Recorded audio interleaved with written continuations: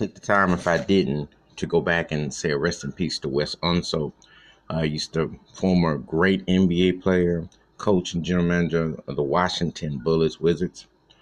A very prominent, powerful player at center, arguably considered the best passing big ever.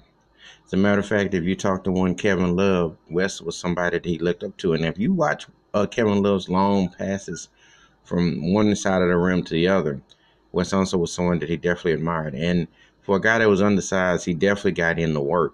He's the only player in NBA history who was a rookie of the year and MVP. And he won a championship when the Washington Bullets beat the Seattle Supersonics back in '78, team with Elvin Hayes and Kevin Greavy and Porter.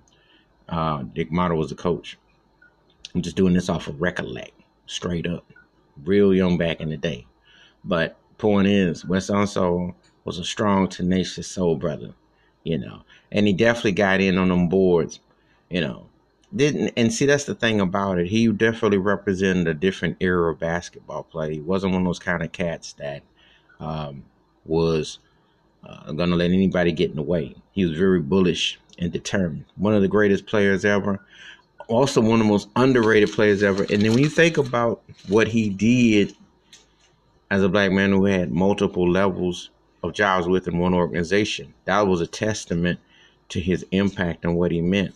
So I think that it's a shame that some of our greats don't get their full due with what all the things that they've done, and I wanted to take that time to acknowledge, because I got to see a little bit. I got some more of him coaching, but I did get to see a little bit of him playing.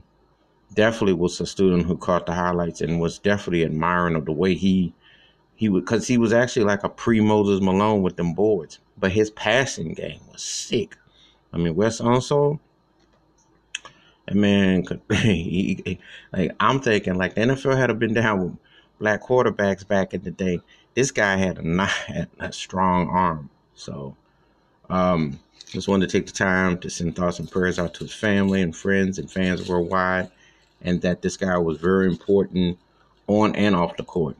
And he passed a couple weeks ago at the age of 74.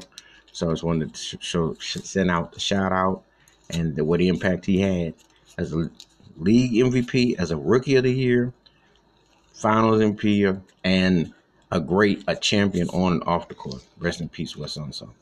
Any thoughts with there and reflections on him? Hit that like, hit the subscribe, wash your hands, keep your mind clear, watch out for one another. And it's always important to remember the greats that paved the way. I'm out.